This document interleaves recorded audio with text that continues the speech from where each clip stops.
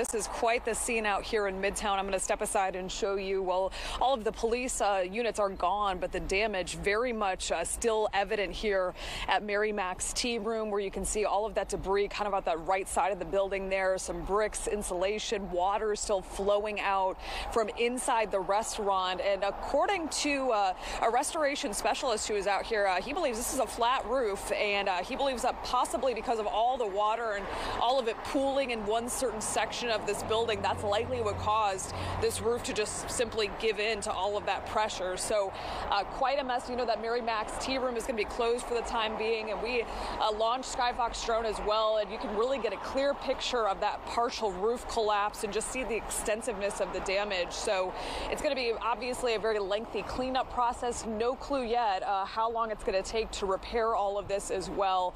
Obviously, right now they're very much in the beginning stages of this process, going to be closed for the time being while they figure all of this out. But certainly a mess here. We talked to one of the building owners next door. He said that he also found out about this, obviously came in, saw the damage. They were fortunately not really impacted by this. There were power crews that came out and turned off all of the power out here as well while they kind of got all of this cleaned up. But certainly just a mess, no doubt, to an Atlanta staple restaurant that's been here for more than 75 years. And